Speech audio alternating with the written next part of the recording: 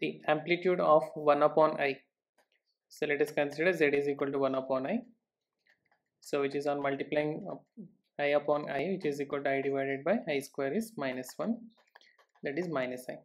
So 1 upon I is negative I. So we can clearly say that this negative I is located on this. Negative I is nothing but 0 plus of minus 1 I, that is 0 comma minus 1 is the point respective to this complex number. So 0 comma minus 1, negative y-axis.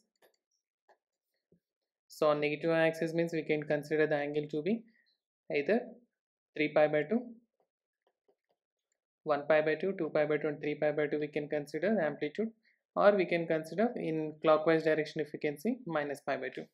So amplitude of Z, which is 1 upon I, is equal to either 3 pi by 2 or we can consider minus pi by 2. So among the options minus pi by 2 is given, so we can go with minus pi by 2. Okay, or principal amplitude also can be taken minus pi by 2. Okay, please like, share, subscribe and support us.